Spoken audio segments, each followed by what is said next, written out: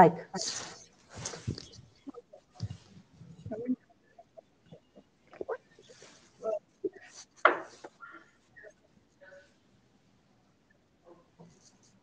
Yes, I can control to the slides now. Shall we start? It's 9:30 in Prague, right? Mm-hmm. Yeah. Yeah, so your video is not showing here on the screen in the room. I'm gonna grab it or see if I get someone. No problem. No problem. Just let the slides show the big screen. Yeah, so we can see the slides. Yeah. Okay. So let's start. Welcome to COINRG. So this is Jeffrey, one of the co-chairs, and the other two co-chairs, Eve and Maurice, are also online. So they are in a very difficult time zone. And we also today have Ike helping us in the meeting room as a delegate co-chair. Thank you, Ike. Somebody should say, please start. Introduce the chair slide. Yeah, I don't have control. Could you move to the next slide? Okay. So, of course, hi, this is Marie-José.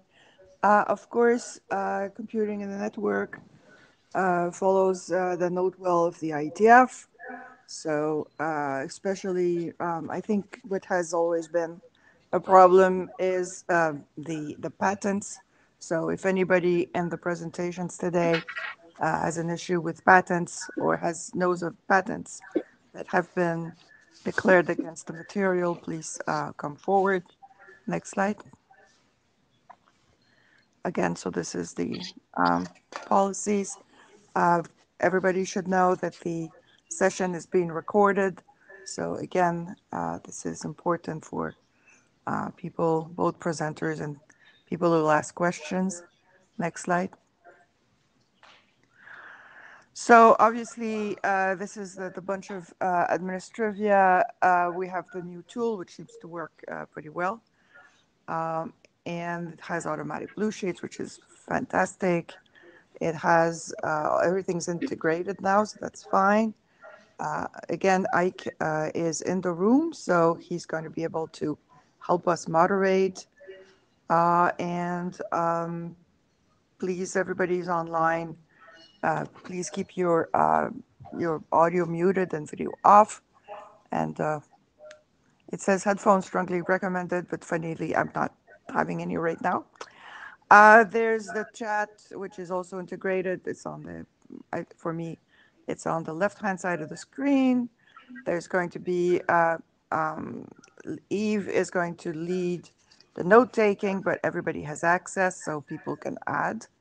And of course, there's going to be, the presentation will be available after the recording, and will also, I think, be uploaded to the IETF YouTube channel. And our mailing list is IETF, coin@ietf.org.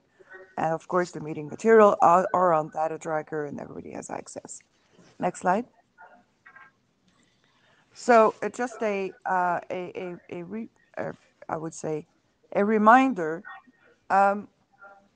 IETF is not a standardization body. It is a research organization.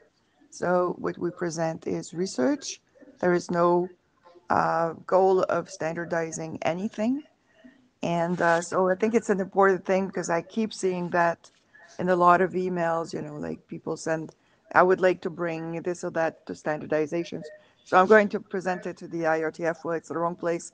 You should actually present that to the IETF, not us. Next. So you want to take over, Eve, to talk of the agenda, or should I continue? Sure. I'm happy to do that.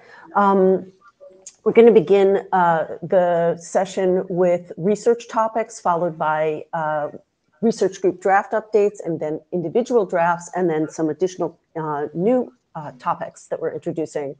In terms of the research topics, very excited to have Ike here. at this session because he was supposed to present the end-to-end discussion topic at the last IETF, or maybe a couple IETFs ago, the Japan IETF, and unfortunately fell sick. So we're excited that you're here, and we'll do that at this session. The second research topic is one that was presented at SIGCOMM this year. Again, so it's terrific that we've got Hae-Yu Sung with us to present that. The third research topic is something that Mingwan Zhang is going to present. She is a final year student at Technical University of Denmark, and she did this work in collaboration with folks at University of Oxford. And it first appeared in the IEEE transactions. Oh, I think it's IEEE IoT journal is what it's called. And there's also some exciting follow-on work to it that includes federated learning. In fact, I wanted to also point out that Ike has been a constant participant in the COIN research group, and he's a PhD student at Aachen, and is kind of a very senior PhD student. So we have multiple students here who are kind of in the final stages of their studies. So make note for those of you who might be hiring. We have a couple of drafts that have been updated, that have been adopted by the group.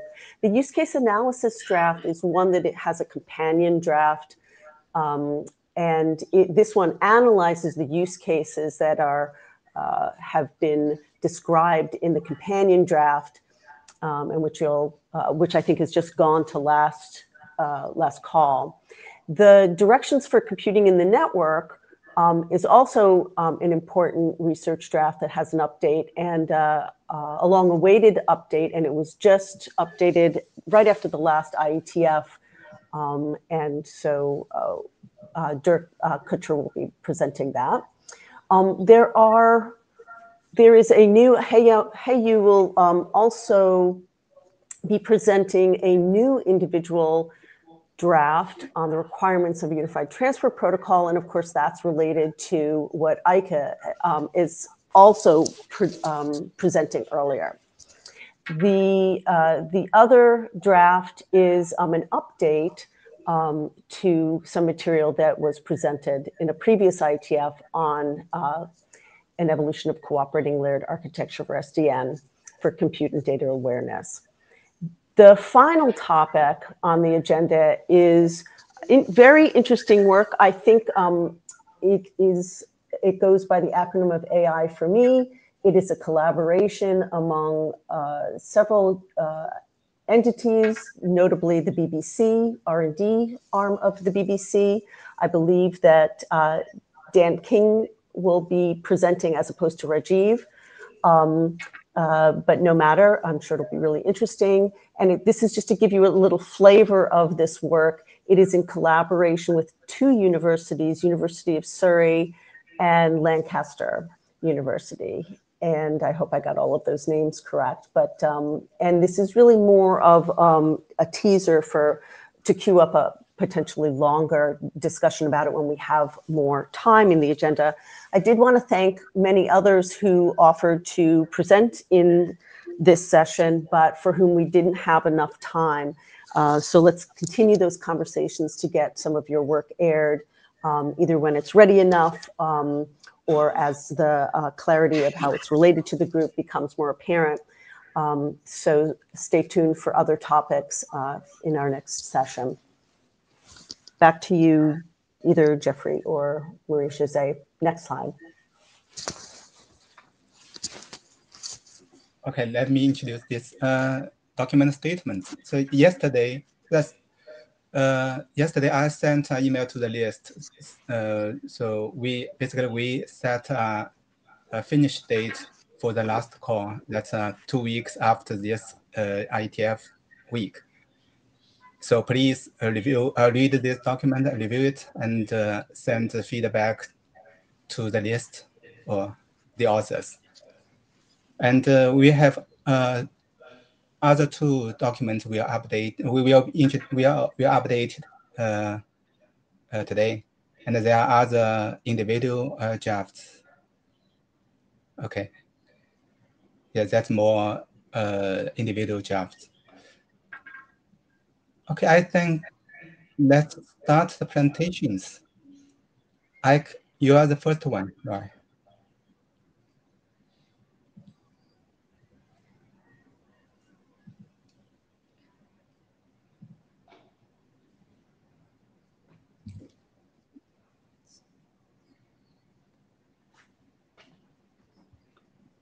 Okay, then hello again. So I'm Ike, and this is actually not stuff that I've been doing alone. So basically this goes back all the way to IETF last year in London, where I had another presentation, and afterwards we had quite a few discussions on the network computing, the end-to-end principle, transport, and so on. And then also ongoing discussions on the mailing list. And together with Jeffrey and with Dirk Trossen, who can't be here today, we've tried to kind of make sense of the discussions, try to condense some statements out of the discussions, and just try to gather some thoughts together so that we can maybe give additional input to the discussions here in the working group. And what I would like to do here today is basically just to pose a few statements that we thought might be interesting, and I guess we will also see a lot of those aspects coming in the presentations afterwards, as Yves has already said. So for example, in the coin directions draft, or afterwards in the transport presentation.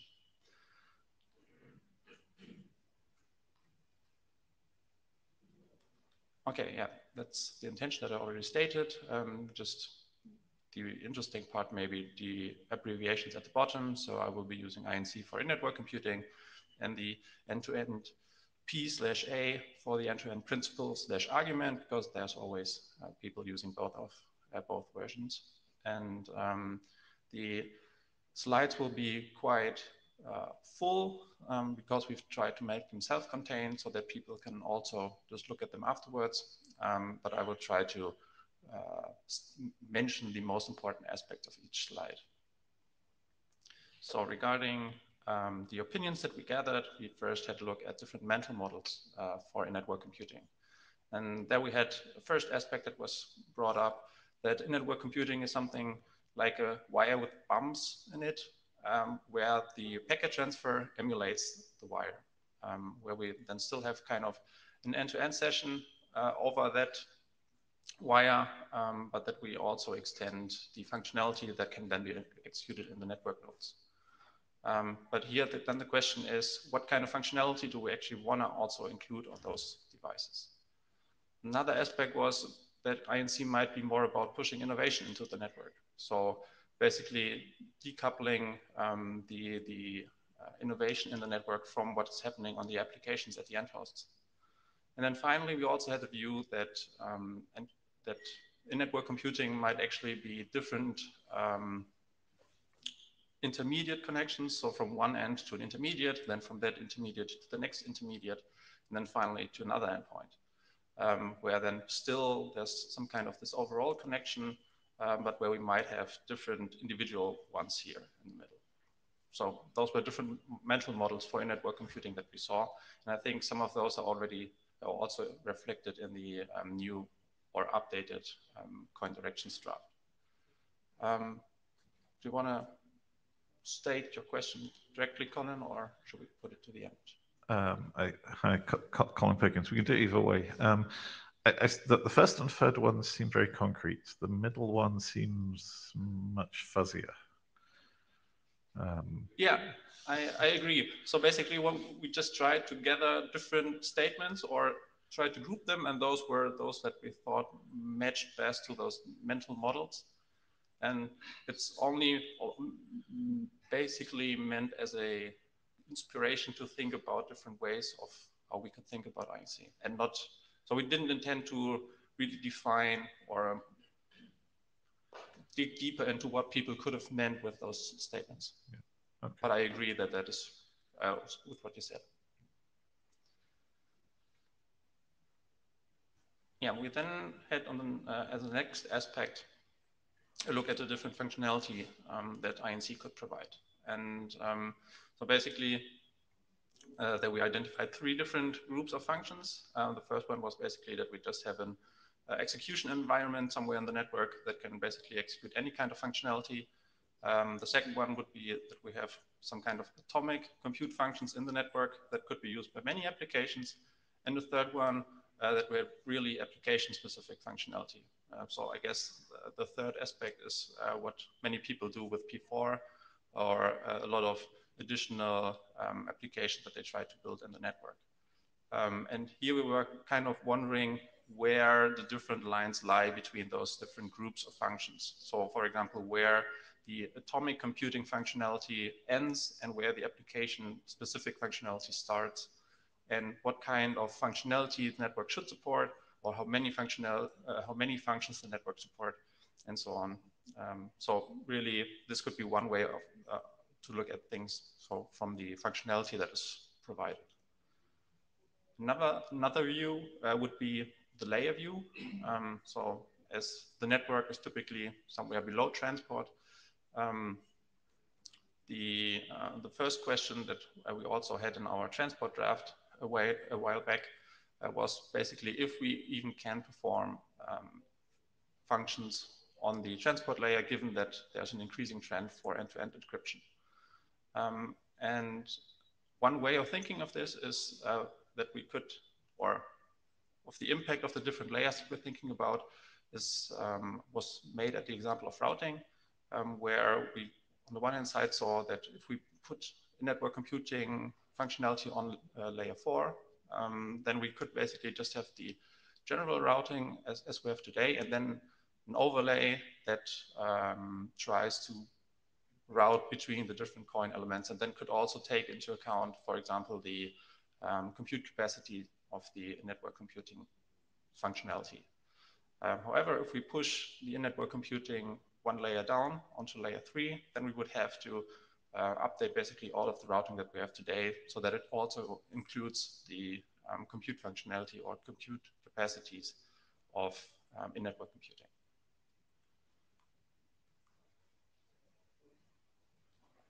Oops. There seems to be kind of a lag in between here sometimes. Now works. So the third view that we had was a view on statefulness. So where we basically had that in today's internet, we often try to have as little statefulness as possible so that packets can traverse the network rather self-contained.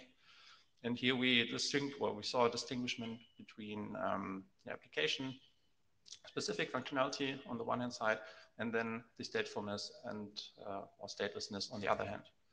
And in essence, we then kind of saw different categories that might arise, so that the non-stateful generic functionality that could be provided via in-network computing might be the best suitable option, because then basically everything might still work as it works today. And then we kind of had a few more steps in there with stateful and application-specific functionality at the bottom, where we basically have that if some device suddenly turns off, then state gets lost and everything gets complicated. And we also have application-specific functionality there, so that it's really important for the network computing devices to know what kind of functionality they have to execute at that point. Yeah, so those were different views and opinions that we gathered. We then harked back to the end-to-end principle or argument. That is also something that we especially had in our presentation in London. And here we then, based on this general statement, try to kind of find different views on this end-to-end principle or argument, as we saw quite a different views there.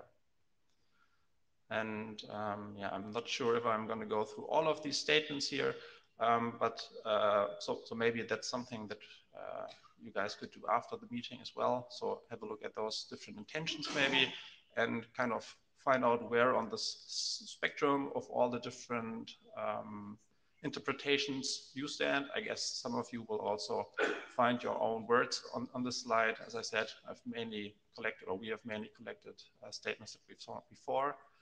And I actually have another slide with additional statements of this. So basically, yeah, this is what has occurred during the discussions that we had after London or in London. And now the main question that arose for us was how we can actually move on from this. So what can we make of all the different opinions that we saw, the different views that we had, and how can we move forward? And one question that was asked there is basically how we can now actually combine or make INC work in light of the end-to-end principle or argument. And one aspect there was the simplicity and transparency aspect, so that we maybe try to make functionality as simple as possible, and that we also add transparency in there. And yeah, so what are we going to do next, or what are we going to try to do next? Actually, we're only interested in input, and also only intend to provide input for new discussions. As I already said in the beginning, I think that a lot of these aspects are also covered in other drafts and other presentations today. And I guess what we should try to do at this point is just continue with this gathering of the different opinions and try to condense that even more, and then to come up with a joint interpretation of these aspects. And I think that, for example, the directions draft is an ideal position for that.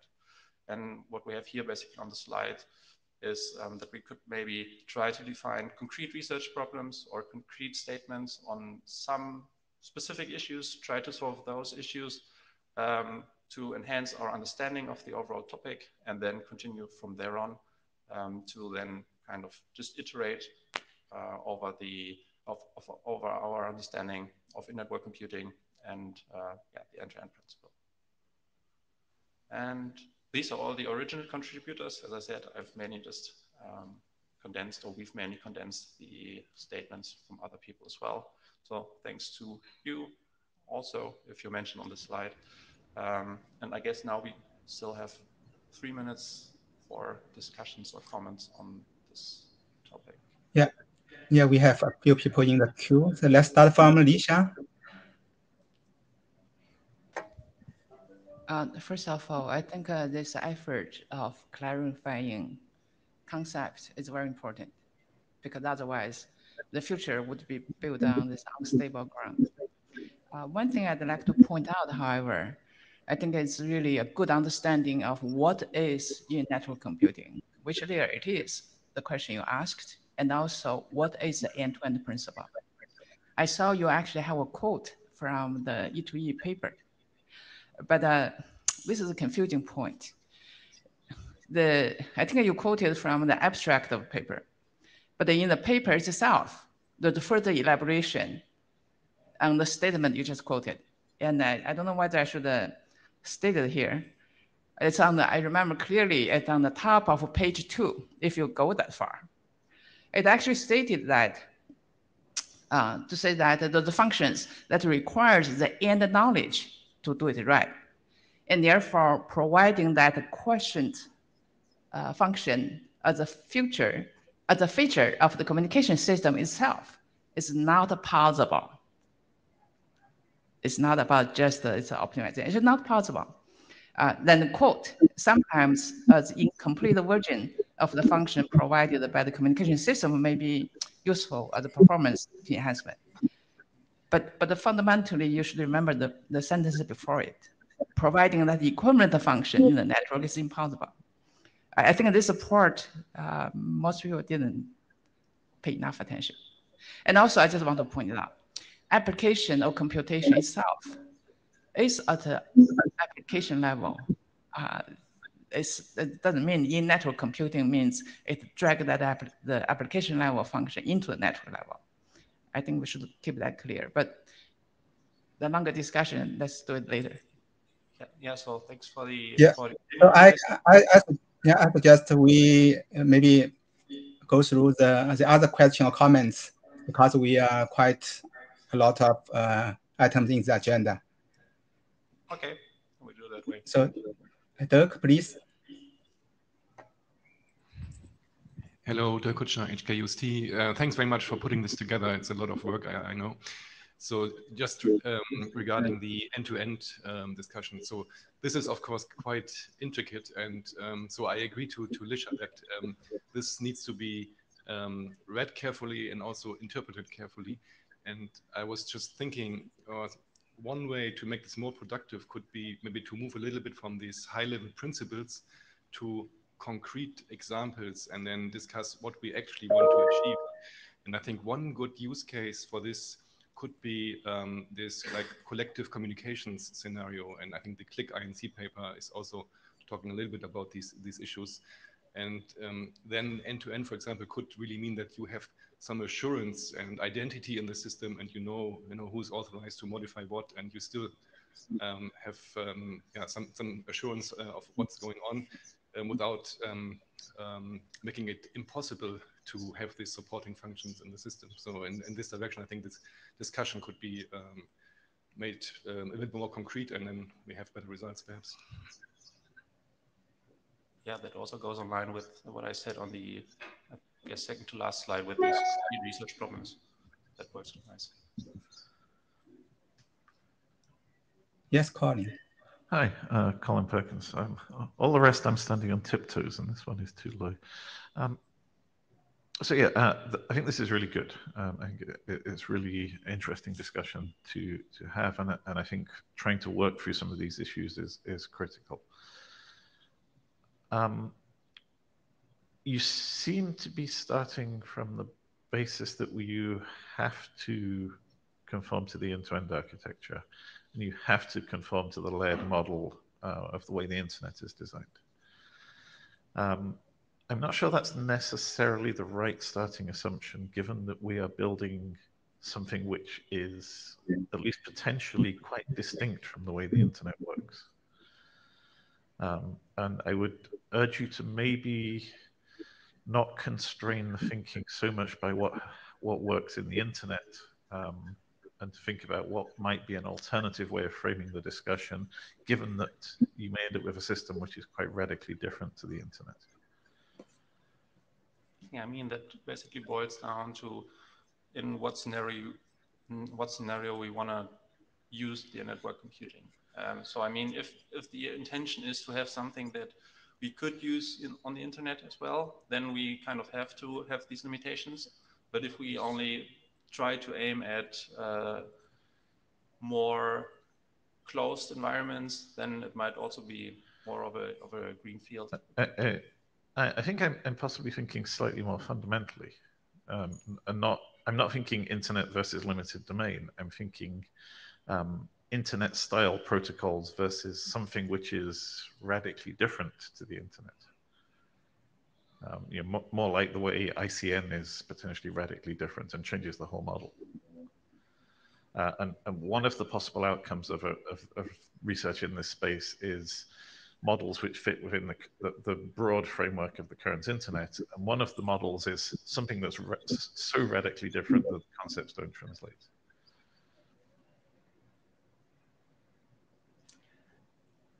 Okay, Jörg Ott from TUM.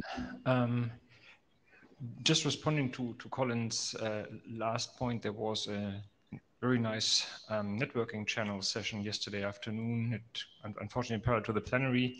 And one guy put it nicely when it comes to this trying to deploy things in the internet. If it doesn't work, we can fix it in the overlay. And so you can always experiment with things if you seek for deployment in the internet and do something overlay style. So that shouldn't necessarily, so the fact that you want to have real world deployment doesn't necessarily need to constrain that architectural thinking. But actually I wanted to make a different point. And one of the things that has come up repeatedly in the group, and I believe this also did shine through your slides, is that when talking about network computing, we jump between different levels. You implicitly said at some point packet, even though it is by far not clear that a packet is the right level of abstraction, data unit, or whatever to work with. That of course has an implication whether a more or less stateless P4 entity can actually do meaningful things on a packet. Whereas for certain functions, P4 switches do just great. Whereas for others, whenever you need to worry about encryption, statefulness, whatever, different units would be more appropriate. And so this kind of conflating, whether we are talking about a switch, a router, some application layer, entity of some sort of a proxy intermediary or whatever, I think we need to be careful to disentangle those also across these discussions and make those explicit. Otherwise, we run the risk of always trying to do everything that is usually applicable only to one of these different layers, or to one of these different elements. And so that's, I think, one fundamental thing we need to take care of when trying to advance this further in order to make a clear a distinction, have then meaningful things that we can work upon. I had some other point which I forgot by now, but maybe this is enough. Yeah, thanks for the addition. I agree with that. And we also had that in our support discussion. You will be the last one, so I lock the queue. So please keep it short. Thank you. Hi, Wes Hardiker, ISI. To back up Colin with one more point, it's hard to think about greenfield type of deployments where you can just forget everything that's going on the network. But one thing to remember is that the internet was created as a network of networks. And it started with individual networks that weren't necessarily doing the right thing, right? And I remember the early days of COIN, and I'm not a COIN expert, but there was a good model of an explanatory greenhouse type of mechanism where there's lots of stuff in a greenhouse that needs to talk to each other and communicate with each other and do computation. I would think in those types of environments, it's like, how do you solve one set of examples in one network that you can completely destroy and start from scratch, and then later figure out how do we expand this to sort of the larger internet scale, because it's easier to think from one small example. Thanks. Yeah, thanks. Thank you. Thank you all the comments, very useful. So would you response in short in general for all these comments, or we move it to the list offline?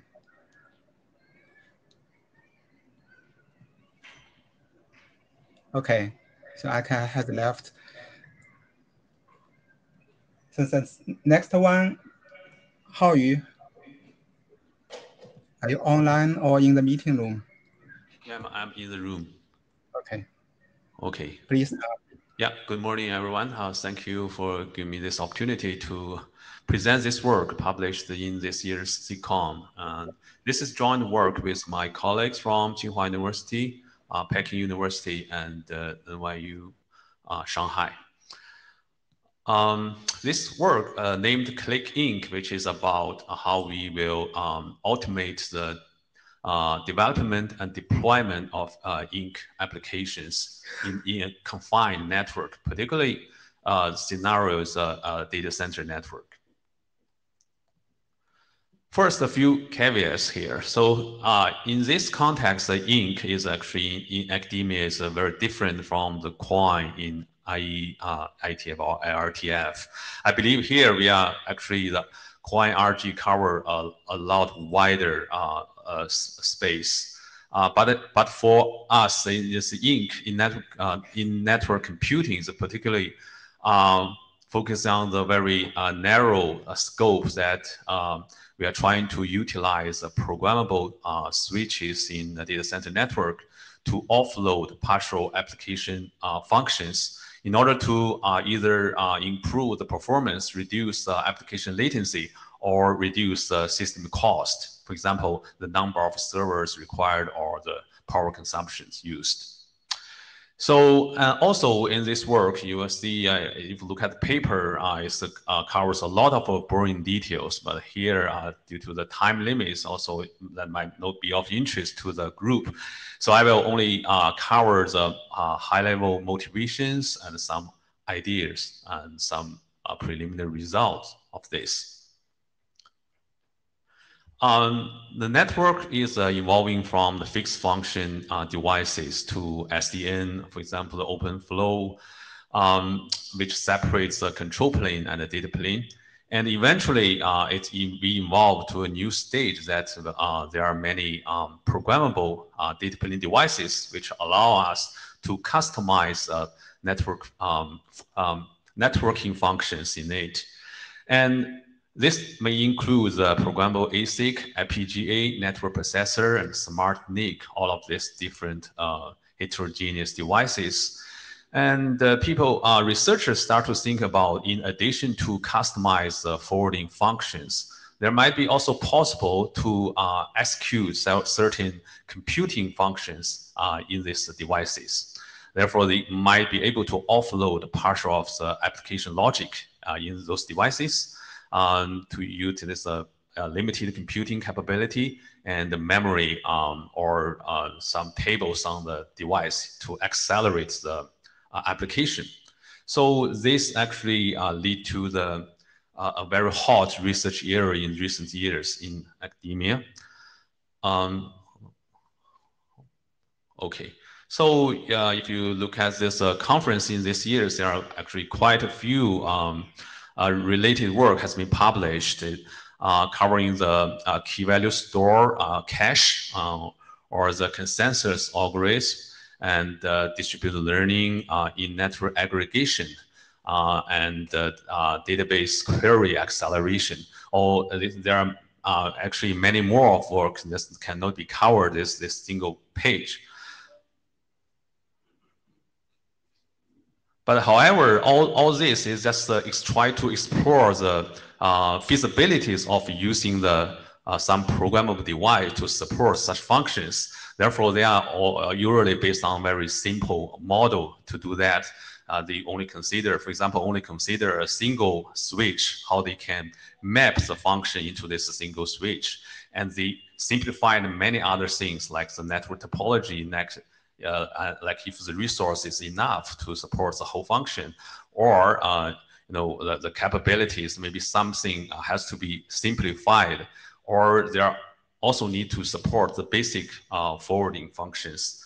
So they make a lot of simplifications on that. I guess I missed a slide.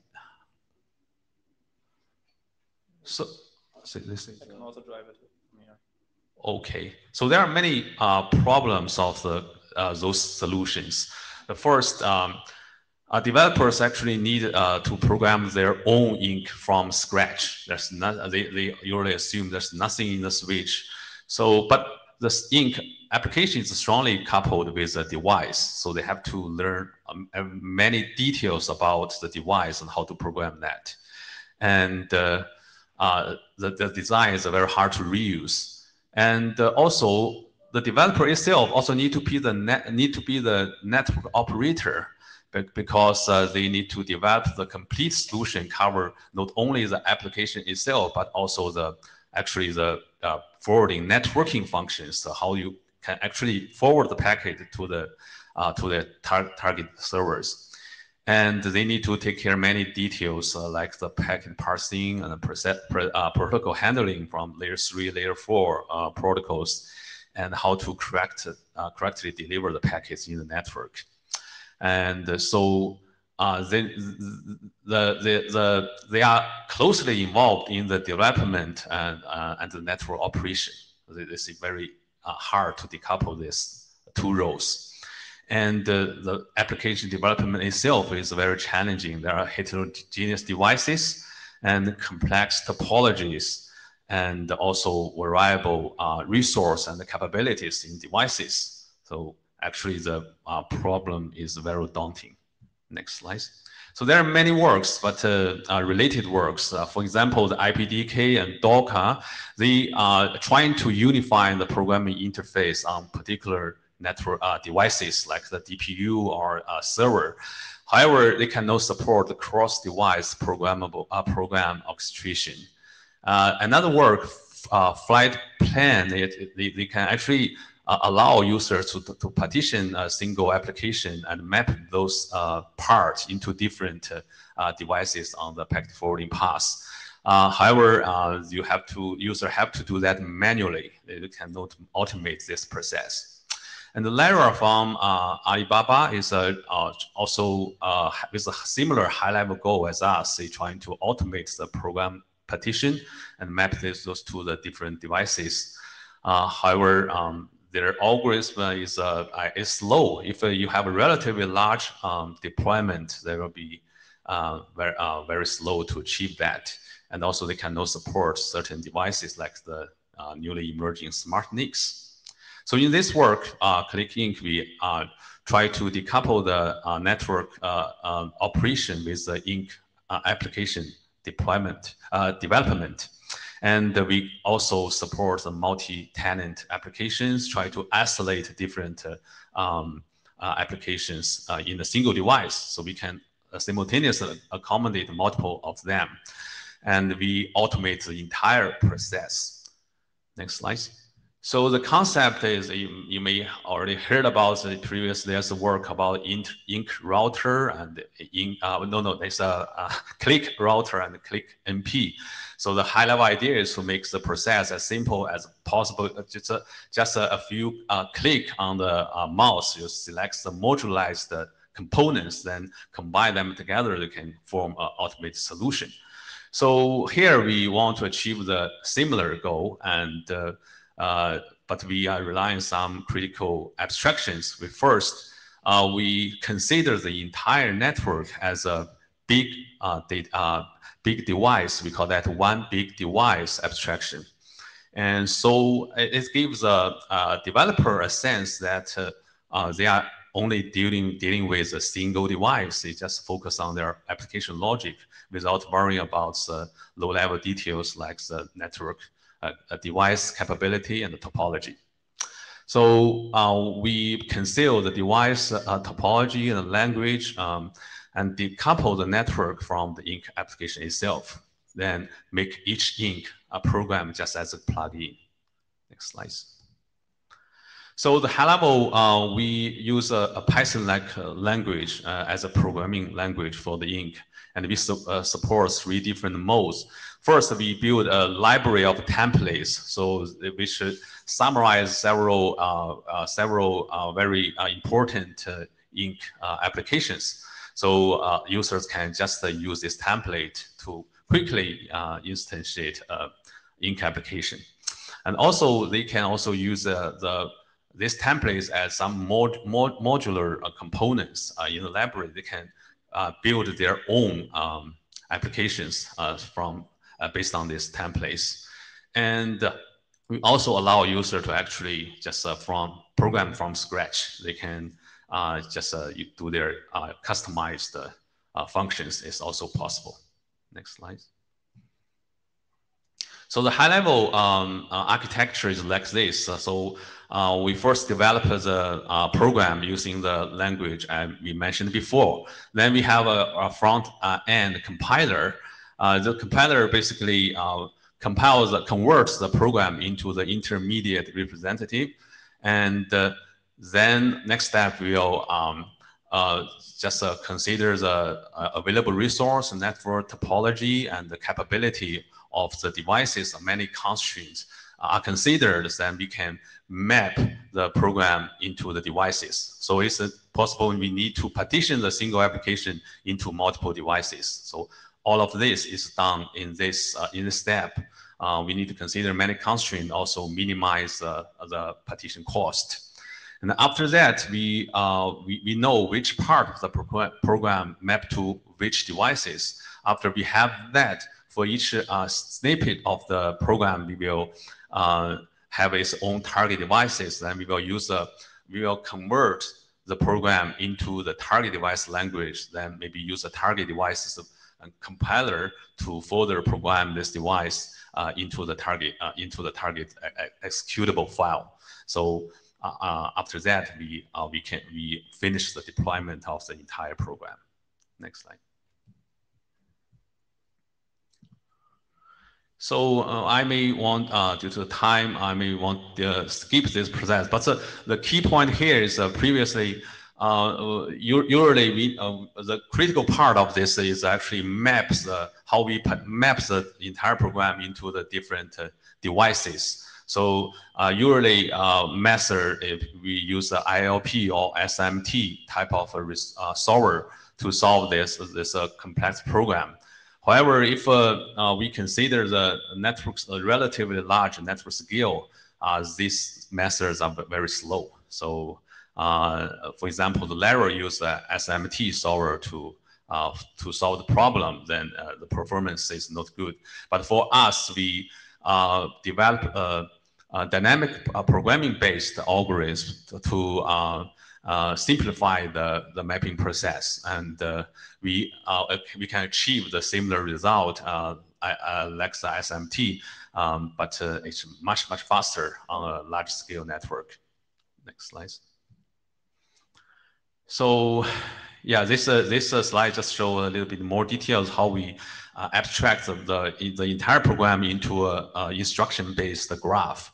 Then, based on the graph and the device type on the forwarding path, then we can partition this graph on the layer-based partition. Then we can map each part into the different devices. So we also annotate each ink application. So this annotation is carried with the designs, and which can be used to allow us to remove a certain ink application when it's no longer needed. So we can release the resource for other applications. Next slide. So we use. Please conclude quite quickly. Yeah. And so, there's people in the queue. Okay. We have a software-based emulator. We use several behavior models based on Tofino and Trident 4 and FPGA to map it into a fat tree-based data center. And we also have several physical switch devices to build a test bed for that. Next slide. So the experiment results show that we can actually fully utilize the different resources in different devices. And our programming, you can see for different applications, we use much shorter, fewer lines of code to describe the entire application compared with using other languages. And also our dynamic programming mapping program allows us to achieve the similar performance as a result as SMT, but with much shorter time. Next slide. So you can see we have achieved much better scalability with a very large topology. We can the performance is linearly increase, but if you use SMT, the time increase exponentially. We also demonstrate how we can do the incremental deployment for certain set of applications one by one. Thanks. So yeah, maybe you can read this slides, and so any questions? So, yeah, Dirk, please. Yeah, Dirk Kutscher, HKUST. Thanks very much for bringing this work to us. So this group has been, say, discussing or had like a creative tension between, say, distributed computing concepts and then trying to leverage programmable data plane like P4. Yes. And also in the light of this end-to-end discussion, it was always quite interesting to see also how could we make productive use of these facilities. And so the one big device abstraction is a kind of interesting way of dealing with it. One question, so what's the failure model for this system? So what happens if something goes wrong at runtime? Do you have a concept for that? What's the failure model? That's a good question. That will be the future work. Actually, we now have some. We always assume the regular topology, and so without consider the failure model. Yeah, that's a good question. And also we have we consider there's a common base forwarding program. So therefore, we can decouple the forwarding with the function itself. So in the entire working flow, last step actually is involve how we merge this ink functions to the base forwarding functions. So the program developer doesn't need to worry about how the packet is actually forwarded. Yeah, Lisa, please. Lisa Zhang from UCLA. I think it's an interesting idea about treating the whole network as a super device so that you can perform optimization. Related question is that is this a privately owned network and therefore you have no security considerations? Yeah, we assume this is only meaningful in a very confined network. For example, the data center are owned by a single owner. So, but they can, use a resource, a server resource, a network resource to simultaneously support different applications. I agree that with that confined environment, this is, great optimization. But that assumption probably should be stated with a big font. Yeah. To make people understand the scope of the work. Thank you. Thank you. Thank you, Hao-Yu. Let's move to the next one. Thank you.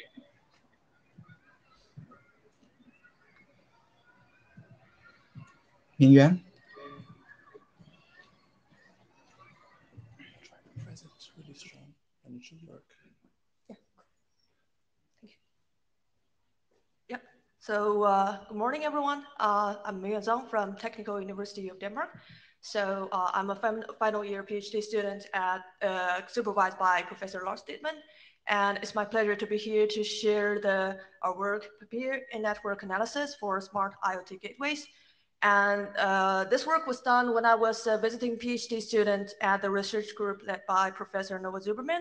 So it is a joint work together with Changgang, Lars, and Noah. So last year, during the COINRG session in London, our colleague Changgang has shared the practices and lessons learned from the in-network classification. So the core idea of in-network classification is to offload the machine learning inference to the programmable network devices.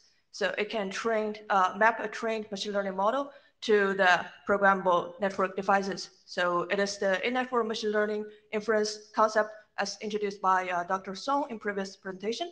So last year, Changgang has introduced two representative work, Easy and Planter. So Planter gives this rapid prototyping framework and solutions to lower down the bar to develop this in-network classification design. So far, it supports more than 11 machine learning models, including the 15 variants, depending on the resource constraints and the devices. And it can also be run on multiple hardware targets, such as the programmable switches, FPGA, DPUs, and so on. So in this case, we have seen that it can achieve line rate performance, as well as the benefits brought to services such as the security analysis, anomaly detection, and so on. So starting from there, we were wondering if we can utilize this machine learning, in-network machine learning capability in other scenarios. So then we start to think about the IoT scenarios.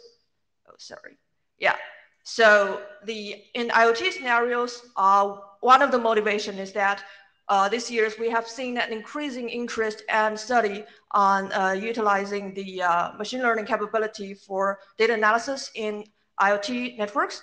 So then we started to wonder how in-network classification can bring any benefits to this kind of services. So a little bit background here is that so this year we have seen the best development of 5G and even the upcoming 6G. So 5G, in 5G, there is requirements about the ultra reliable, low latency communication. So specifically, it requires the performance in different IoT use cases, such as in industrial process automation. This kind of service will require the low latency, lower than the 15 millisecond. So that means we also need some advanced analysis and monitoring solutions to adapt to this kind of low latency requirements. And also at the same time, we have seen an increasing concern on the IoT security. And we have seen that the attacks are evolving and with changing patterns stealthily. So that raises the emergent attack variance and poses the threat to the network infrastructure. And meanwhile, on the user side, this IoT devices are quite distributed with the limited computing resources. So that indicates the lack of security measures. So that leads to the question we want to ask here. So combining all these factors, we have seen the fastest spreading threats with the changing patterns in IoT networks. So can in-network classification do something for it? So, well, if we want to utilize the machine learning capability, one of the typical solutions is that we can deploy this machine learning based analysis in the cloud.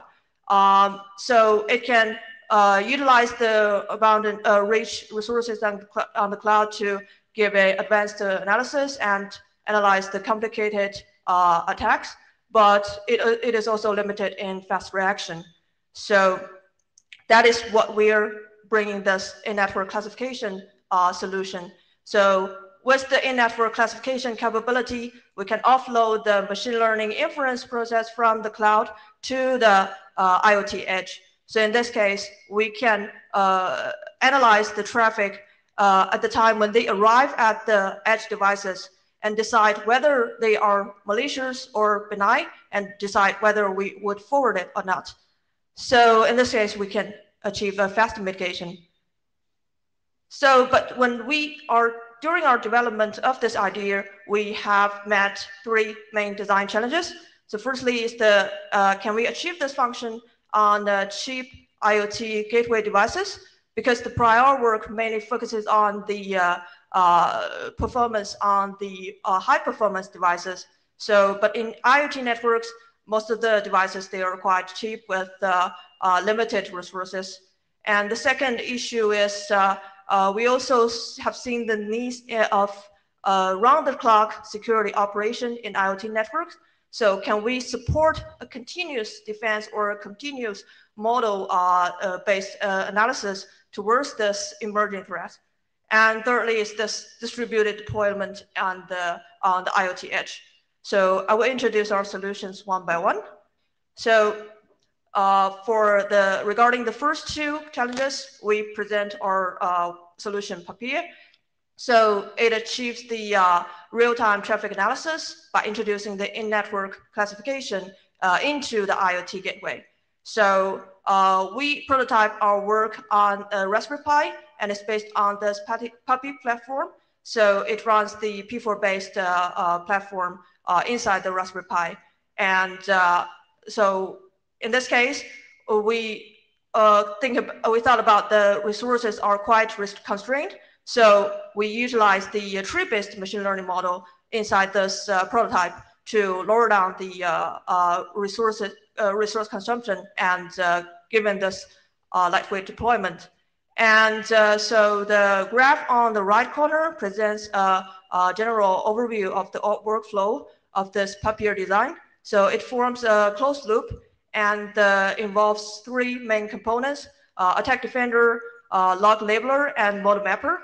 So model mapper is the one that maps the stream-based model into the data plane and is based on the planter. And the attack defender is the one mainly plays the role here to achieve the in-network analysis and mitigation. And we also have the log labeler here, mainly for a runtime model updates. So it actually enables this continuous defines.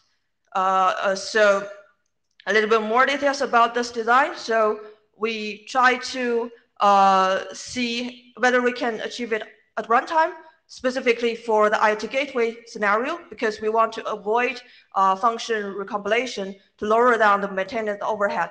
So in that case, we introduced the digest-based logging method, and also we introduced the supervised-based labeler to proactively labeling the connected records and also trigger the model retraining process.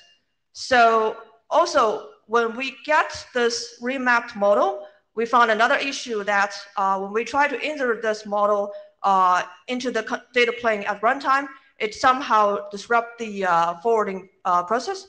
So then we introduced this shadow table updates to enable the hitless remapping and insertion of the regenerated table rules and table models. So that is the basic idea of the papier. And besides the prototype on the Raspberry Pi, we also have it run on the real gateway. And we utilize the public dataset to evaluate our solutions. And it verifies that our solution can increase the accuracy on emerging attacks and also achieve the sub-millisecond mitigation performance. And we also evaluated on it about the overhead it brought to the Raspberry Pi, and it shows that it gives negligible jitter and only 88% on the CPU utilization. And so far, all this papier solution is based on the single device deployment.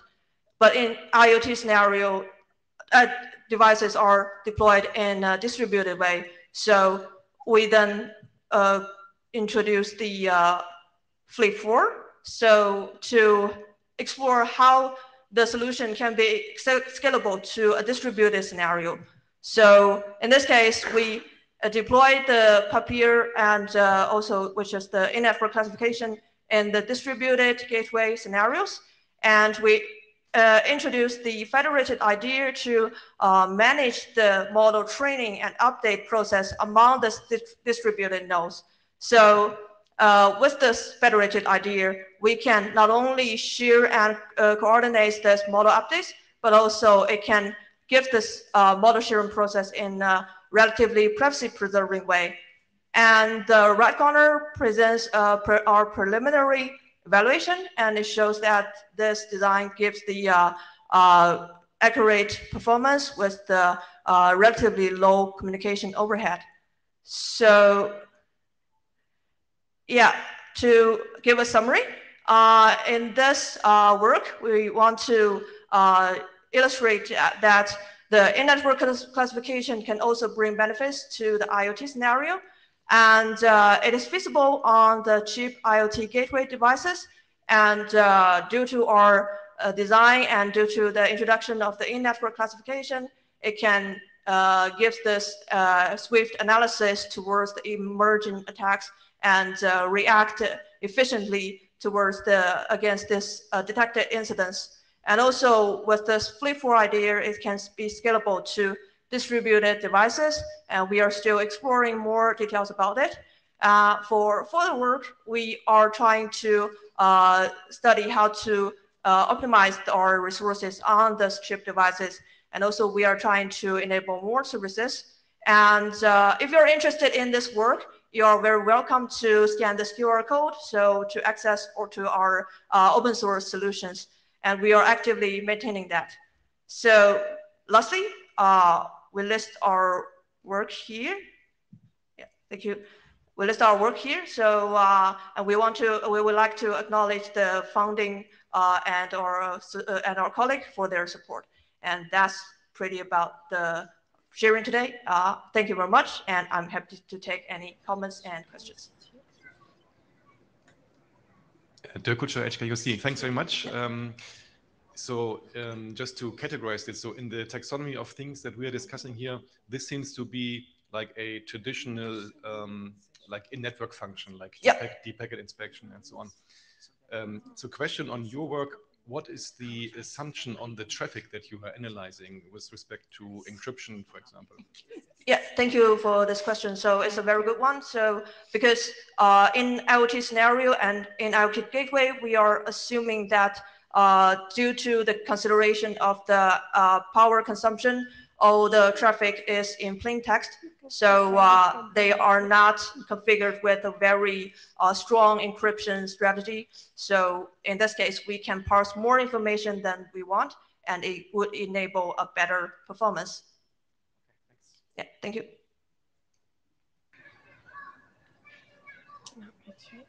Yeah, Lisha, please. By the way, it's not me. This is a newcomer. I clicked for her. Hello everyone, and sorry about this because I haven't found the right tools. So my name is Huda Sheikh. I am from Tunisia. I am newcomers to IETF program. I want to thank you so much for this great presentation. And I want to know if you have evaluated the energy consumption in your scenario. Yeah, thank you very much for this question. So we didn't directly test the energy consumption because when we try to test it, we find that the change is very hard to make distinguish. So we use the CPU utilization and temperature to partially reflect the power consumption metric.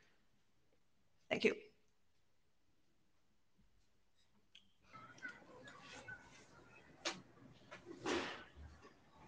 If there's no further questions or comments, let's move to the next one. Thank you, Ming Yuan. Thank you. So let's start the draft update from Yongha.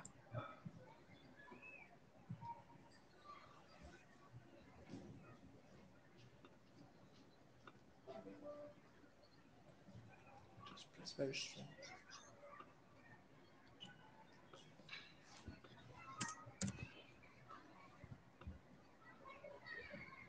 Good morning, this is Chang Ha Hong from H3 in Korea. And this draft is about the use case analysis for computing in the network. And I have been presented at last meeting in San Francisco. And this is the reminder that I have introduced about this, the status of the draft. So the leader of the draft has changed it to me. And then we, at the last time, we proposed to change the title from the use case analysis to the research challenge of the computing in the network. And also we plan to make the scope of the draft broader and more generalized according to the new title. Unfortunately, we haven't updated and submit to for this meeting, but what we would like to do is we have collected quite a number of the new research challenges. So I present today, and I would like to get the feedback from the floor, and then we reflect the comment to the draft. So we decided to update the draft later on. So according to the new title, we gonna delete the chapter 3, which was the coin use case taxonomy. I think this is not needed anymore. And then the requirement as well. We try to focus on the research challenging in this draft. So, but we keep the opportunities for coin and then research questions from the coin use case. This has been done already, so we'll keep that. And then the Session 5, the research challenge will be provided newly in this draft later. And before I provide the research challenge, the list, we categorize the research challenge in like a 7 category. So here we have, this table shows the main category as well as the subcategory and the way the description and also the challenges that I'll present in the later. We align to all the number of the challenges to this category. So, well, to go over more detail about the challenges, research challenges, I'm not go through details in this table, but just briefly take a look, read the category what we had. Here is the first one is the coin fundamental, and the second one is the enabler to tackle key operational challenges.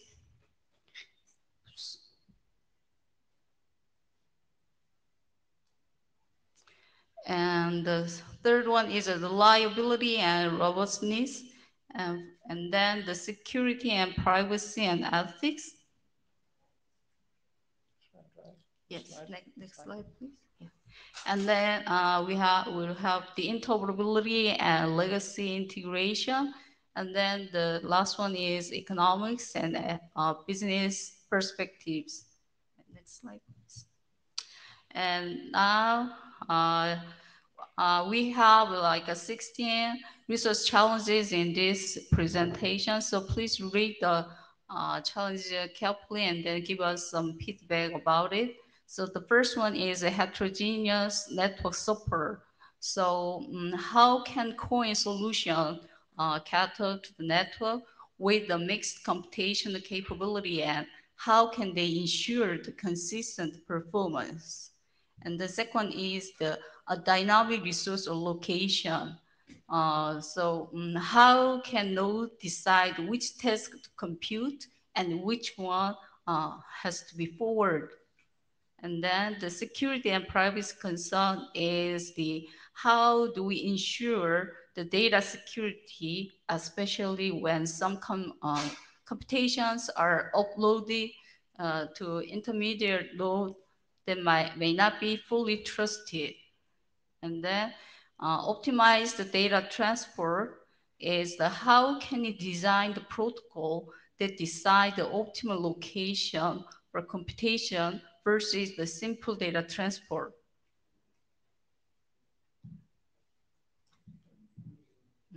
Thank you. And state management is when computational functions are executed inside the network, the managing the state become a challenge. So how can stateful computations be maintained and migrated or restored after these disruptions? And then the programming abstraction is the COIN needs a novel programming model that allows the developer to specify where and how their application logic should run within the network. And then the latency concern, which is the COIN reduces the latency because the computation can happen closer to the data source, but introducing the computation within the network can also increase the latency if it is not managed properly. So it needs to determine the balance and identify the use case where the latency benefits can maximize. And then the third, tolerance and reliability. And introducing the computation in network nodes requires a new strategy for the fault tolerance. So how do we handle the node failure, especially during an active computation? And how can we ensure the data integrity and reliability in such scenarios? Next slide, please. And then the interoperability and standardization.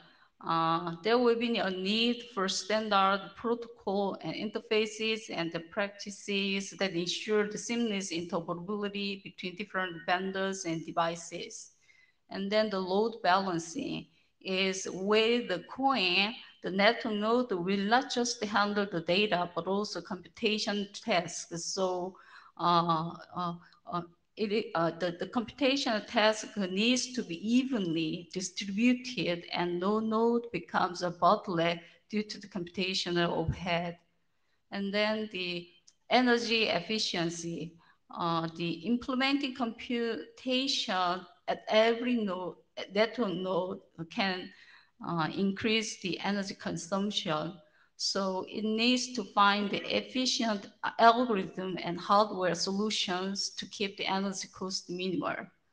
And then scalability. It needs to ensure that the COIN can scale efficiently without compromising performance or increasing the complexity becomes its complexity. So it needs to be a scalable in both in terms of the network size and the computational demand. and migration and flexibility. Given the dynamic nature of the network load, there could be a scenario where an active computation might need to be migrated from one to another node. So how can this be achieved seamlessly without the data loss or excessive latency? And then economic and business model. How do we model the cost associated with the coin? So how do ISPs and cloud providers bill their customers when computation is distributed across the network? And then the evaluation metrics and benchmarks. The standard, the benchmark and evaluation metrics will be needed to gauge the performance, efficiency, and suitability of the coin solution for various applications. And the last one is integration with the legacy system. So the how can the legacy system can be integrated or the upgraded to support the coin without significant disruption or cost. Yeah, this is all we have collected so far. And please give us a comment about the research challenges. And then we'll get the comment and we reflect the comment toward the draft. So we'll submit the draft as a new version. Yes. Comments? Yeah, thank you. So looking at the 4 slides of the research challenges that you just outlined, they appear to me fairly generic in the sense of being applicable to essentially every distributed system you could possibly construct. And now you started out with the statement that you have been broadening the scope, and I'm wondering whether this is actually a very useful exercise or a helpful in getting actually a concise and reasonable document ever finished. We have been usually pretty good at working with rather tightly scoped documents in order to wrap up the respective work for something. This bears a bit the risk of trying to boil the ocean in this one, because you never might know when you are really finished. And so all these vague statements about research challenges that, again, could be applied to any distributed system may be an indicator that the scope is too broad. So I think it's worthwhile to have a discussion on how much scope there should actually be in order to have this a fair chance to get it to completion at some point. At the moment, I see this going way overboard. Yeah, thank you. I think I understood, and I will try to add more, try to do more specific way or make it narrow down. Thank you. Roland Bliss, KIT. Just a quick comment with respect to the reliability that also comes back to the end-to-end argument. I mean, one of the consequences of the end-to-end argument is that if you have less functionality inside the network, the more robust it is, because less things can break.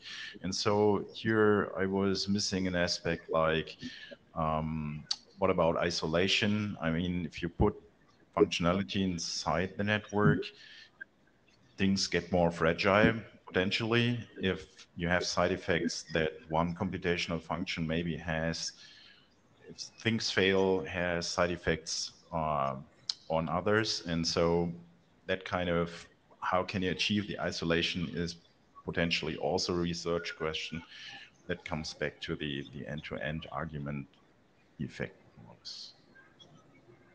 Well, we'll consider as a challenge your comment. Yeah, thank you for providing such a comprehensive list of challenges. They are very real and useful, but my feeling is that it's a little bit less structured. many of them, as I can see, they are actually close related, or maybe there's a relationship with them.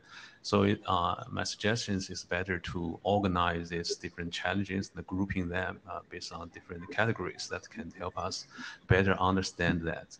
And also, as you said, the first comment that maybe the use cases and the scope is too broad now. So maybe different aspect of this problem space may face different challenges. So it's better to, again, maybe we can have classification on the different use cases. And so we have a fixed set of scenarios, and for each scenario, maybe have its unique set of challenges. So if we have this kind of organization, that will help us better understand this problem scope.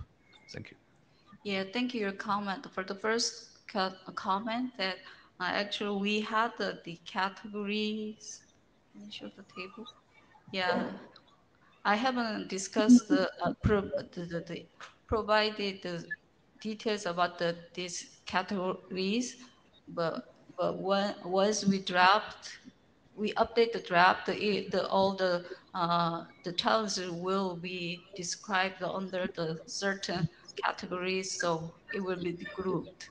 And for the second one, also I already replied that we'll consider make the scope narrow down later. Thank you. So Diego, you will be the last one. Okay, perfect. From my side. No, it's just a comment in the same sense that George was mentioning before, that this was, I mean, the definition of these, many of the problems as it were shown there were very much general problems for distributed systems. Probably here, and I would say that it's just a suggestion of how you can focus on this. And something that came to my mind, for example, you were talking about load balancing, is more than it's about how to explore a convergence of different techniques, because right now you have load balancing in cloud environments, and you have load balancing in the network, and how they can be combined or integrated, because it's not that we have to invent a new mechanism for load balancing. It's that we should be able to integrate them and make them consistent. And just an example. So probably it's about this convergence or alignment of them, trying to identify which are the challenges for aligning them. Not the general challenge, but the challenge of the current solutions that we have right now for the network, that we have right now for the general distributed computing, and how they can be mixed, just as an idea. Okay, thank you.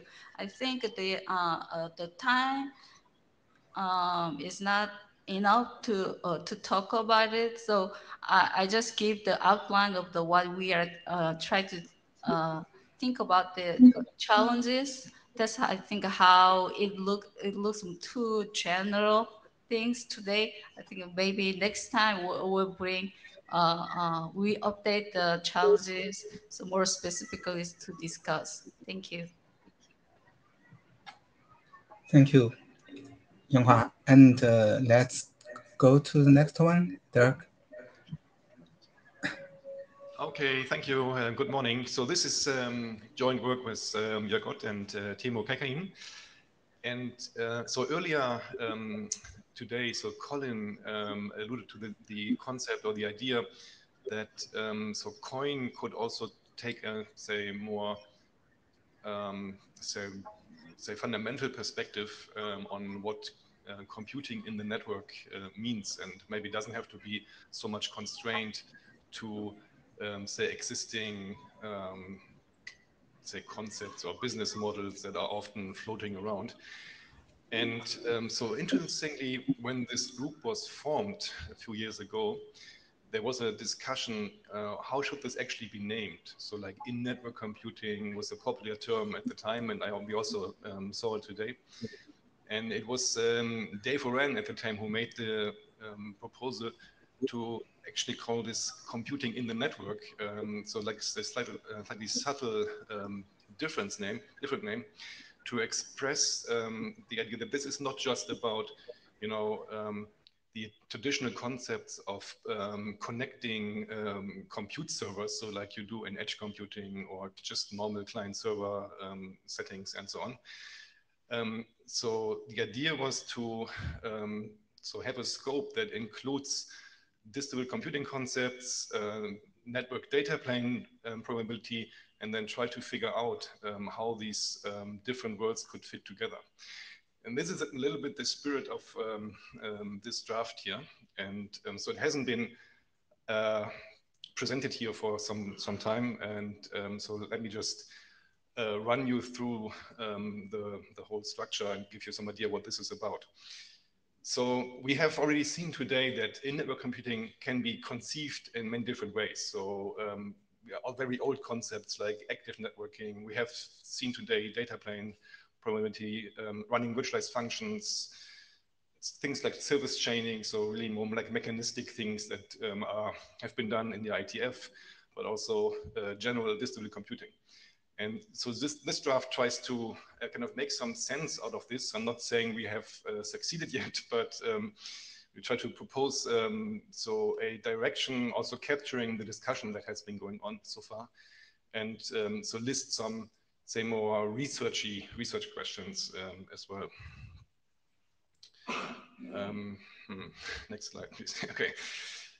So we are talking about these different types of network computing systems and trying to disentangle a little bit. So trying to make it clear what is actually what is the difference, and so on.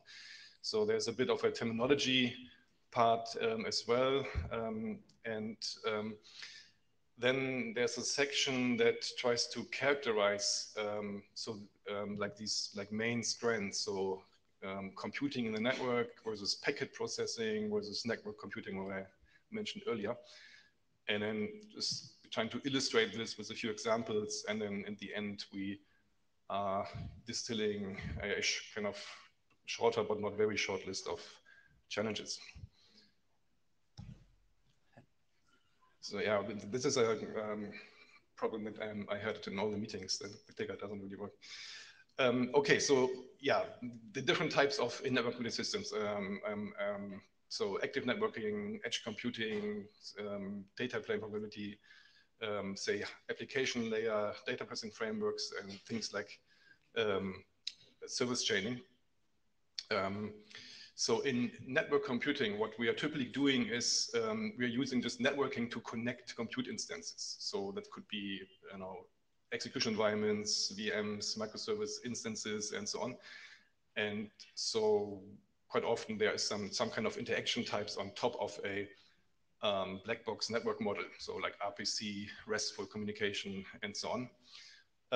So we know CDNs who could possibly fall into this category. So from our perspective, this is not really computing in the network. This is just plain old connected computing. So we are using this every day. So packet processing, that refers to, they are basically middle boxes. So maybe the IoT security gateway that we saw earlier falls into this category. So like transparent middle boxes that apply some processing on the packets. So here it was more like the packet inspection, but you could also imagine some transformation in some scenarios. Of course, quite often this is ignoring security and like data provenance and so on. And active networking could maybe be seen as an abstraction. So for programming this packet processing from an endpoint perspective. So programming, processing, then later down the path of a packet flow. And contrasting this with data plane programming. So we have like seen examples. So these are like abstractions of different types of network switch hardware typically, or I would say like network hardware in general, from more like a switch or network programming perspective. And so the challenge that the Click INC work also had was that the programs that you can actually create there are very much constrained by the capabilities of those platforms. So limited instruction set, limited memory. And so typically what you have there is things that operate on flow abstraction, so individual packets. And so, yeah, basically doing things like match action style processing. And so this is, of course, very interesting and can be put to use, for example, with this like one big system abstraction that we saw. But the challenge here is also in distributed computing systems, normally the units of communication are not packets, right? So you have more like application data units. If you include security, then encryption or say authenticity functions, then this becomes very hard for these systems to do a useful job here. So one challenge, or one interesting challenge in our work here, we think is making productive use of these kind of really powerful but really low layer platforms. In the IETF, people have a lot of experience with network functions virtualization. So this is just network computing applied to telco functions, put bluntly. And some of these functions, they do things like processing and forwarding packets. And then you could maybe steer the forwarding with things like software-defined networking and so on. Next one. Okay, and then service functioning is maybe a more dynamic way of just steering the traffic in those systems, and is implemented by encapsulation. And so now comparing all of these things, so sometimes network computing and packet processing also go well together. So for example, in network virtualization, you can achieve through data plane programming and to provide connectivity between VMs. There are things like ETSI, multi-access edge computing, and network slicing in this category. But this, again, this is not really computing in the network in our mind. So what we think is quite interesting, so earlier, how you made the statement that in academia, in network computing has a very say limited focus, or like specific focus on this data plane and probability things. That's of course only one part of academia. There's another part of academia that is more computer science or distributed computing oriented, and they are looking more at these problems, right? So there is a range of very successful application layer distributed computing systems, also in like machine learning, training, and so on. And these are quite elaborate when it comes to programming models, abstractions for that, and so on. But they could also really benefit from a much better support and better integration in the network. And we think that this is an interesting question. So how could the network support such systems better? So this could be seen as a resource allocation problem. You could think about joint resource optimization for computing, networking, and caching, and so on. And we are discussing this a little bit in this draft. There's one section that then explains a few examples that we picked. This is maybe a little bit eclectic at the moment, but so we picked one system that we developed earlier, compute-first networking in ICN, which takes a really different perspective. So fully decentralized computing framework, Turing complete, based on ICN. So a bit what Colin also alluded to earlier. And then we compared this, or kind of listed a few other things that people may be more familiar with, like actor model things, stream processing, and also talked a bit about distributed machine learning, which is also quite interesting from a computing in the network perspective. And then finally, I don't have time to go through this, but so we are picking some challenges that we think are relevant for research. And so let me not read this to you, but if you're interested, please have a closer look and tell us if anything is missing. And then as next steps, what we think could be useful, so this week there is a discussion on collective communications. And so that's like one communication approach in machine learning training. And so we talked about this a little bit, but we think that could be more specific. And so later there is a draft presentation on transport abstractions. This could also tie in to this discussion. That's our intended next steps. From a maturity level perspective, we think this will probably need a few more iterations. So our goal is to capture the discussion that's going on here in the group. So we will probably see this a few more meetings. Thank you.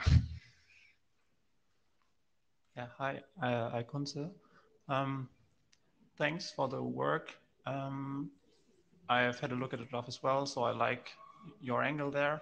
One question that came to my mind, especially given maybe my first presentation today and also the use case or former use case analysis draft, is how we actually make this not a battle on different fronts where we come to or basically do stuff at the same time that we could join together, and how we actually make this a joint effort where we can make the best of every angle that we have here. Yeah, thanks. I had the same thought when I saw the earlier presentations. That's definitely something that we should talk about. Maybe we can find some time this week even, or could be also for an interim meeting. I think we have several things that are somehow touching on say, related areas. And this is, I think it's not a problem because these things have been developed in parallel somehow, but I mean, now maybe the good time to reconcile these things. Yeah, let's talk. Yeah, Alex Clem, Future Way. I think so. So one comment that I would have, I think there are a lot of things that we could do, and there are a lot of potential challenges and so forth, which are there. But one thing that I'm missing a little bit is the why, right? What are the problems that we want to ultimately solve with this that you cannot solve, well, basically without this? And I think probably maybe to orient and articulate some of those research challenges better, it might help to, in the end, you had some examples, but to perhaps try to extract basically some of those problems and then basically look at solutions for this so that we don't look at it just for its own sake. Right. So, I mean, I did a bad job in explaining this here. In the example, there's a section we try to motivate this. Perhaps we could do a better job. Yeah, we'll look at it. Thank you. Yeah, maybe. David Liu from Huawei Technologies. Thanks for your presentation. It indeed is very interesting. Especially I'm looking at your next steps. I want to address the collective communication part. I don't know whether you know, we have a side meeting this afternoon about collective communication optimization, where we will also present one of our drafts called the signaling in network computing. We try to address that as well. So we may discuss about that. And I'm also interested in your direction. Maybe we can talk about it or discuss for the new transport for the collective communication. That's at 3 p.m. this afternoon. Yes, 2:30. Oh, is it? Probably. Okay, thank you. Okay, Jeffrey He from City University of Hong Kong. So without my chair hat. So I have two, well, one comment and the other is question actually. So the comment is about the communication, collective communication in this slide. So in my view, collective communication is not more specific, but more generic than machine translation because it's a basic function, can support many distributed applications, distributed computings. And aggregation function is just one of the communication, collective communication. If we look at the definition of collective communication in the HPC community, that's my comment on this. And my question is that, so you mentioned at the beginning of your slide, you mentioned that you will propose a particular direction for COIN, but the name of your jobs are directions. So I'm wondering if you are planning to explore alternative directions, or you stick to one specific direction. Thank you. Yeah, that's a tough one. Yeah, well, the idea really was to kind of set a scope for the work in this group, and so we think, of course, the more we can narrow this down, the better. I would say we are not quite yet at this stage, but I think there is now an emerging better understanding what the original contribution of this group could be. So it would, I mean, we are not nearly finished, but we think this draft could kind of characterize the problems and make a understandable description of the research problem and say the challenges that it includes. Of course, there are still different perspectives, like some people coming more from a data plane probability world. So it's probably not very wise to try to really have like the one unified view of doing things, but at least, making it a little bit more concrete and a little bit more narrow. That's our goal here.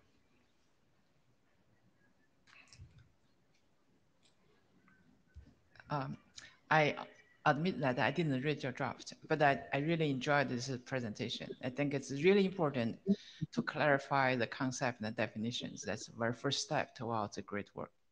I didn't read before, but I will read your draft afterwards and hope I can get some comments in. Thank you. Yeah, that would be highly appreciated. Thank you. Okay, so if there are no further questions, let's thank Dirk. Next one, Howie again.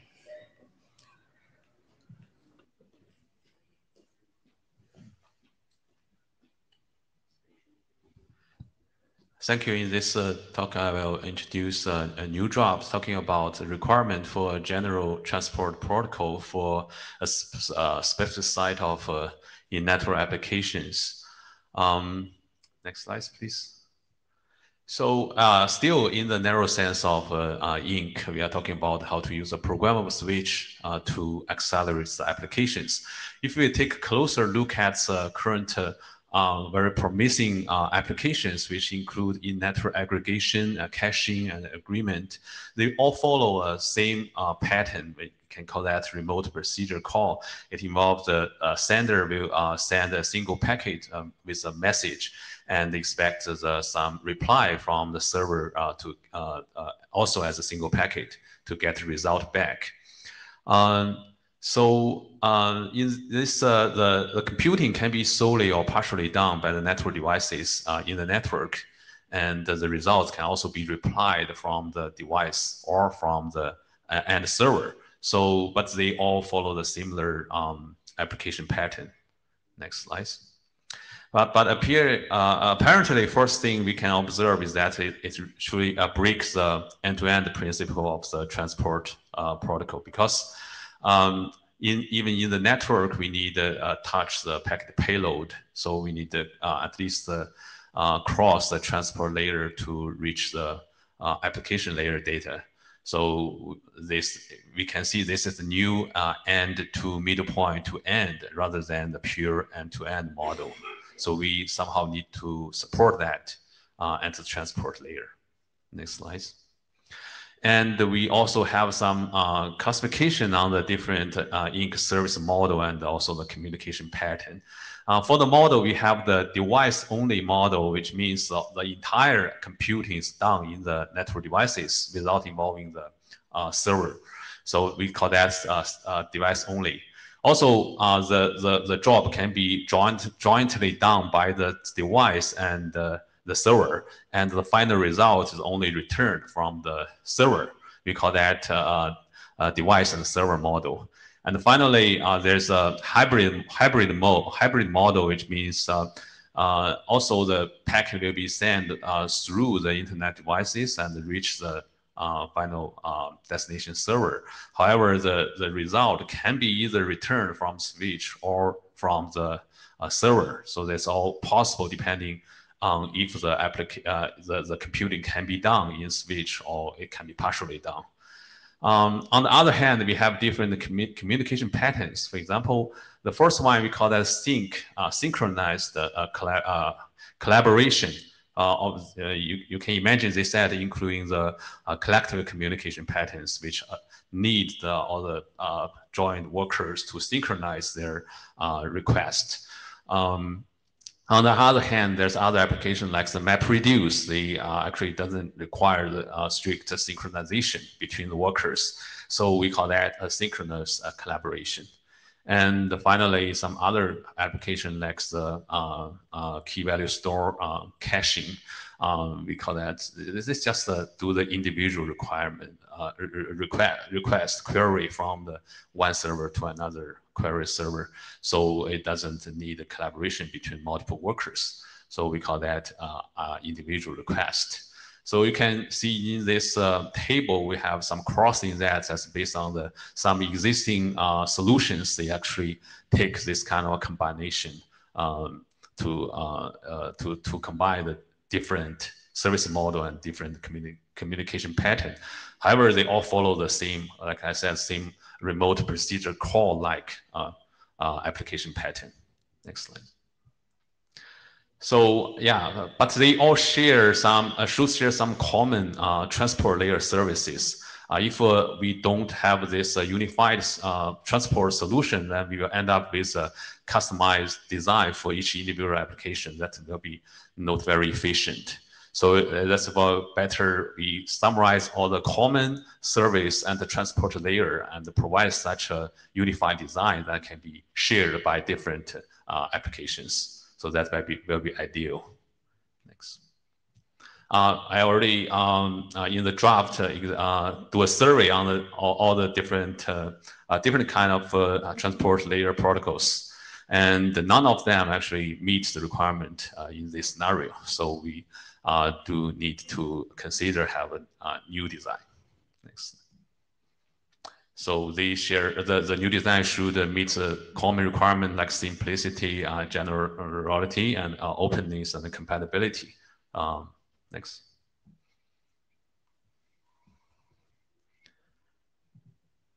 So the purpose of draft is just simply raise the community awareness of the problem and help us to understand the problem space and try to explore the opportunities, and any collaboration are welcome. Let's start to think about the possibility. Thank you.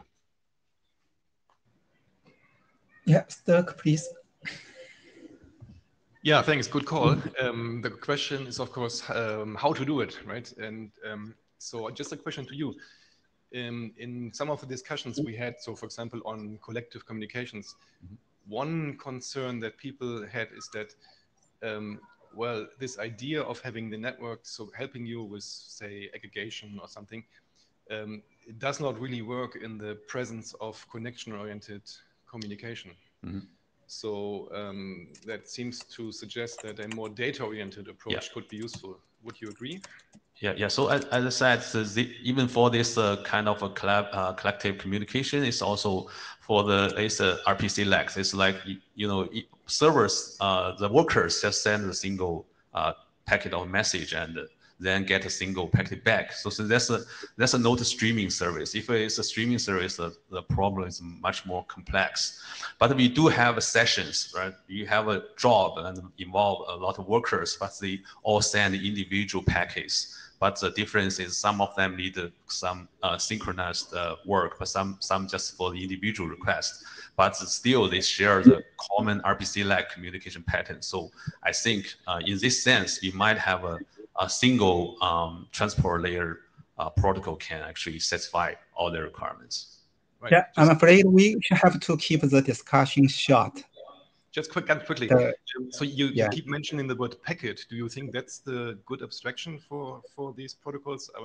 Because typically we are talking about application data units. That could be several packets and so on. So what is the level or the layer at which this transport protocol should operate, in your opinion? Sure. I don't quite. Transport layer is a apparently it's above the network layer and below the application layer. It's some common service like guarantee the congestion control, packet loss recovery, and also maintain the fairness between the different sessions. So I think those are common services should be done at this layer.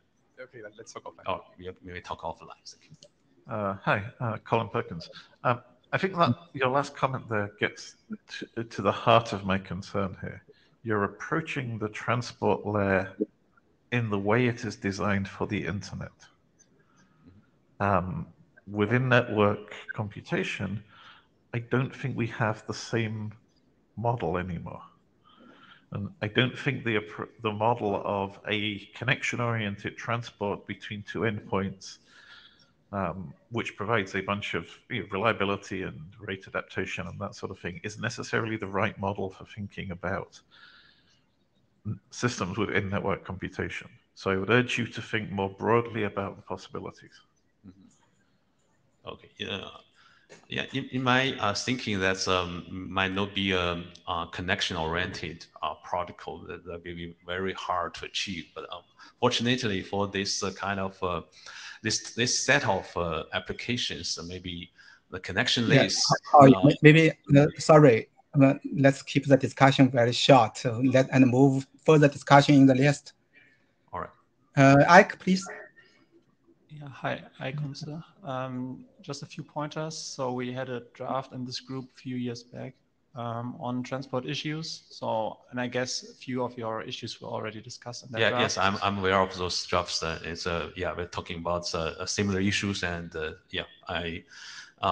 maybe we have more discussion on that. Yeah, and the second pointer, I think there are already also some concrete proposals regarding transport or transport-like protocols for in-network computing. So I can remember a paper last year at the,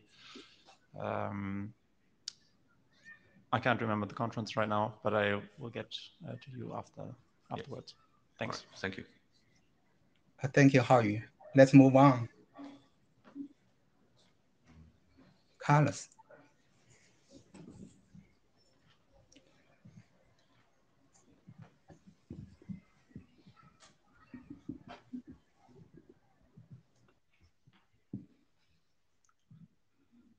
Okay, thanks. I'm Carlos Bernardos. I'm presenting this on behalf of my co-authors. I'll try to be very, very brief. So next slide, please. So this is just an evolution of a document that is already published as an RFC. It was the result of another IETF working group, which is completing layer architecture for software-defined networking class, where we propose a layer control architecture where we have different strata. And on each of these strata, we have different planes. Originally in class, we have what we call transport. Now we are renaming that to connectivity strata, and another one for service strata. So we separe basically the concerns and the responsibility of these two different things, the services and the connectivity, and then on each of them, we have the different planes. So in the current document, what we proposed that was already presented in IETF116 and 17 is to augment this class architecture with different strata. So we added a new stratum for computing, or for compute, basically considering the distributed resources that we may have for computing attached to different points in the network. And we also propose to add a new plane on all the different strata, which we have been changing the name, but basically has to deal with the data related for each of the strata. Next slide, please. So here you have a picture that try to represent this. The terminology actually is not the last one. So you can see the service stratum, connectivity stratum, and computer stratum, and then different planes, resource management, control, and telemetry, which is this one that I mentioned before related to the data of each of the stratum. Next slide, please. So changes from the previous version presented in the last IETF, we have changed, and this is what I mentioned that is not updated in the figure, the telemetry plane to learning plane. To the telemetry plane to data analysis plane. Originally was called learning plane, so we have kind of updated the name to something that we feel reflects better what it is about. We added in the draft the figure that you saw before, trying to avoid the potential interpretation that there is some kind of a hierarchy between the different stratum, which is not the case. And the main change in this version has been adding some pointers to some possible means of communication between strata and planes, although we have been only considering strata for the time being. Next slide. This is basically the different examples that we have considered so far in the draft. So we have communication between application service, and we listed there different options that can be used. The same for service and connectivity, service and compute, and compute and connectivity. And there are some things that are already existing documents and existing work, and some even discussions on ongoing discussions on different working groups at the IETF. Next slide, which is the last one, sorry. The next steps that we identify as authors of this contribution is to add more deployment use cases aligned with the discussion of the research group, and potentially in the future, depending on the feedback that you guys may provide, to consider asking for RG adoption at some point in the near future. Any feedback, comments? That will be. Thank you, Carlos. Actually, I cut the queue, I locked the queue. Okay. And thank you. Keep it short. Let's move on to the last presenter.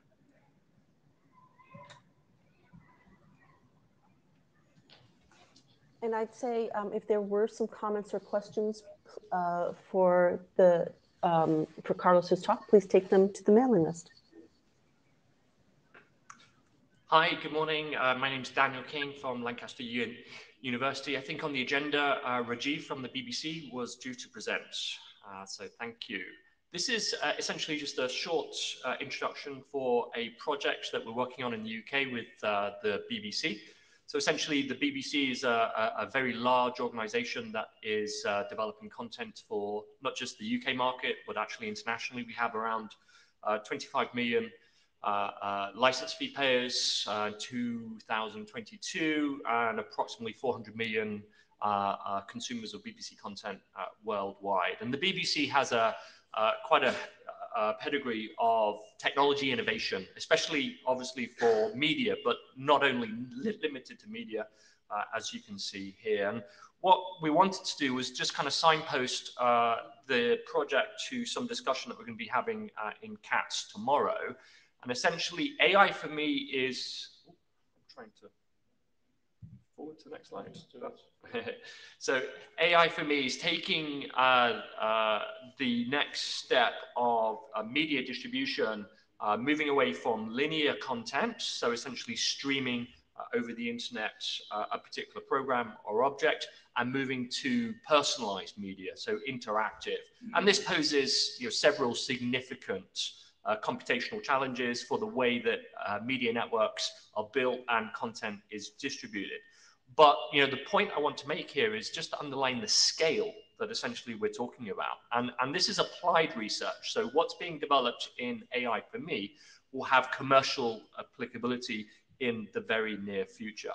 So compared to linear media, object media is essentially taking a variety of media objects and then augmenting them with virtual reality backgrounds, transcribed content, binary sounds, overlays, and there are examples of personalized media that are very short. Next slide. Thanks. And you can actually go on to the next slide here. There is personalized media for very short content, maybe a weather broadcast, but also personalized media for a concert or a music event, as well as sports.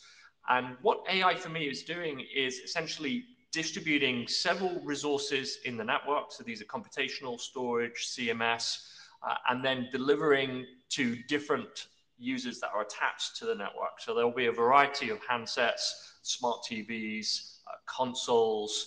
So from a coin perspective, what are the research challenges? Well, really they're legion. And although we requested a bit more time for this session, clearly it was a packed agenda. So we only really had a few minutes to introduce the project. What we'll do moving forward is either submit an internet draft, if that's the preferred model, or come back with a very sort of narrow but deep discussion on one area of compute in the network. As I mentioned, tomorrow, we're really talking about traffic steering and the need to set up a service instance that interconnects several of these sort of functional components that are listed here. Next slide, please. And as you can see, we've got sort of two control elements. We've got our cloud orchestrators. So essentially, we've got compute, which are a combination of CPU and GPU, where we have to offload computational capabilities from the user's device, maybe onto a local node. And actually, how that's evaluated is actually part of the AI for Me application process. And there are requests for types of services that are pre-computed near real time, so relative to when the user wants them, and those will be sort of pushed to CDN nodes and then stored and then consumed when the user actually needs it. And there are, of course, several challenges between the AI for Me cloud orchestrator and the network controller. Next slide, please. So we have some interesting use cases that maybe we can drill into much more detail at a future event, and also link to specific papers. But AI, machine learning specifically, has a significant role, I think, to play here. This is sort of just in the second year of our 5-year project. And as I mentioned, some of this applied research will be used for the commercial network. Final slide, please. So please, if this looks like an interesting project and you'd like to get some more information about it, then check out the website and also contact me or Rajiv directly. Tomorrow, we actually have a 30-minute presentation in the CATS working group, where we'll be sort of diving into much more technical information about sort of the compute optimization, placement, management, and network optimization as well. Thanks. Thank you, Daniel. So that's all for the presentation today. I wonder if Eve or Marie-José, you have something to say before we finish? I simply wanted to thank everybody for staying with us and for listening in despite whatever time zone you might be in that is absurdly different than Prague. Marie-José, any last words? Okay. Okay. We'll call it a wrap. Yeah. And yeah, particularly thanks to Ike for your help here today. And thank the presenters. And see you next meeting.